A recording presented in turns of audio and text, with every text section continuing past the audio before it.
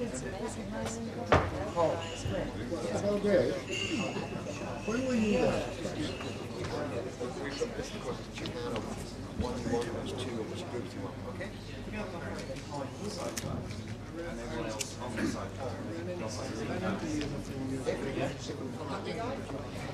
George and Gary were Quakers, and they don't drink alcohol. Quakers don't drink alcohol. So one of the things I remember that was extraordinary about filming is all the crew and most actors and actresses, and at the end of the day's filming, they really like to have a drink and relieve the tension, especially on location. And so after a week or two, I think there was sort of murmurings amongst the crew, and Gary and George said, well, perhaps we ought to give a party.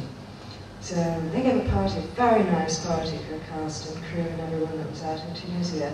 And there was everything you could possibly ask for, except they had forgotten to order any alcohol, not being in their minds. That was a bit of a sticky moment there until the cast and crew realized that it had just slipped their minds.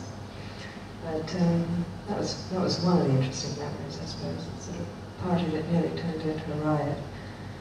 The other one was R2-D2's. They were filming Jesus of Nazareth in the same location. It's an incredible location with the sand dunes, and you could never see the difference. There wasn't a horizon there. There was no difference between the sand dunes and the sky. And the R2-D2 that we were using at the time of the location was run by a remote control.